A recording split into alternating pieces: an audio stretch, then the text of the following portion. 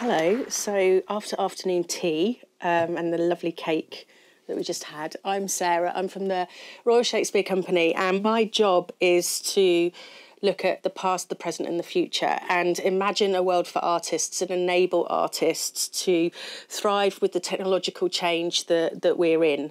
To quote another UK cultural icon, David Bowie, tomorrow belongs to those who see it coming, and to celebrate how theatre makers have always innovated with technology. Candlelight was a technology, electricity has been a technology, and now motion capture, photogrammetry, volumetric capture are technologies that aren't new in terms of the thinking around innovation and theatre, but what they are is extending the theatre making toolkit.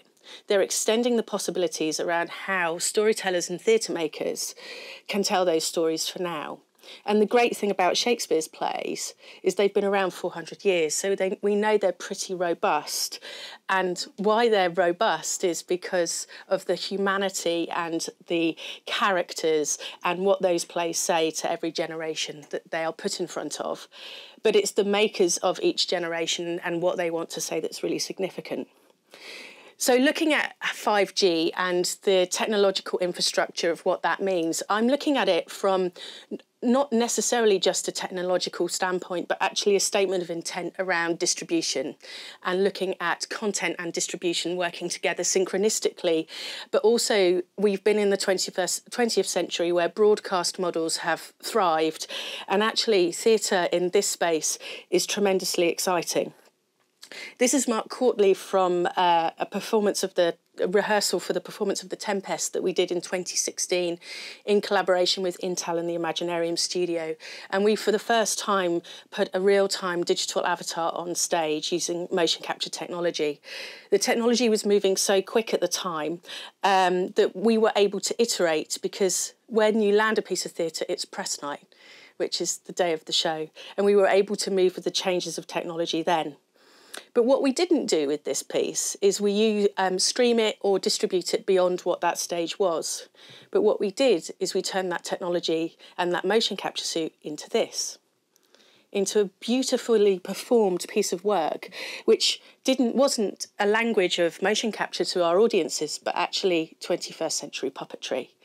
And it's also looking at, as we use new terms like 5G, how in our language, it might be something completely different, and we need to find how we use the language of artists and technologists coming together. Because if you put technology in the hands of artists, unexpected and unimaginable things can happen. So our focus in 2016 has been the stage, but the possibilities now, as our stages are everywhere. Home entertainment systems are not just in a theatre space. They're here, they're on your mobile phone, they're in shopping malls, they're in myriad spaces, and we believe that we can place theatrical performances in all of those spaces together. And that's led us to a collaboration with Magic Leap. And for the first time last year at their LeapCon conference, we launched 7 Ages of Man. Rob Gilbert, the performer, and Jessica Curry, the composer, we captured Rob through volumetric capture, and he performed the piece 7 Ages of Man. Now, the data that we need to do that has been prohibitive until now and is only expanding and emerging. And you can have that performance through a Magic Leap device anywhere you like, at home, on your tabletop. But it's the real-timeness that's really significant about theatre, because theatre is all about shared experiences. And how can we create real-time performance connected and people feeling connected on all those different storytelling platforms and devices? So that's led us in to a collaboration which we have put together, that is not just looking at theatre now, but live performance, which is part of the audience of the Future Demonstrator, and is a 15 partner collaboration working with not just theatre, but the Philharmonia Orchestra, Punch Drunk, Marshmallow Laser Feast, Manchester International Festival.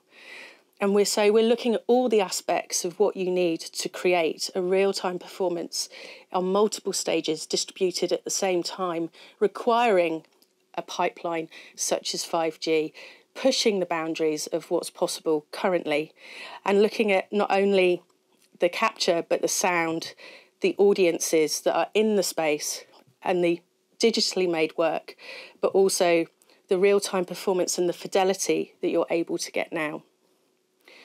One of the possibilities that we saw with the Tempest was 1,000 people come to see a show every night in Stratford. But for one day only, we did a Snapchat filter where you could aerialise your face. Ariel was the character that we motion captured in real time. And as you can see up there, that's his face. We reached 7.5 million people in one day, UK only. And my question is, what do you do with that? How does theatre own that space? How do we put meaningful content in a widely distributed framework? And how do we move from a linear broadcast model to a multifaceted, rich, matrixed, digital, distributed framework, so that the performance that you might see on your mobile phone is not a 3-hour performance of Shakespeare.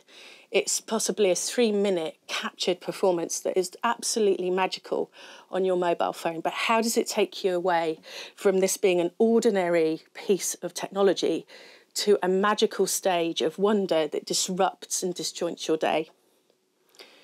One of those things is about ritual.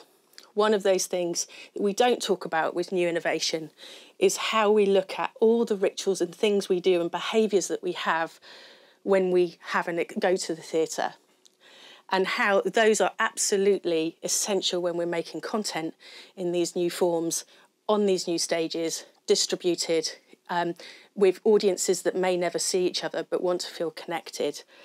I can guarantee you, if you've been to the theatre recently, you may have met your friend that you haven't seen for 6 months and they've got a ticket to a show, and you're sat there waiting for them because they're late, because the tubes are late, and you've got a very dry, warm glass of white wine waiting for them in the bar.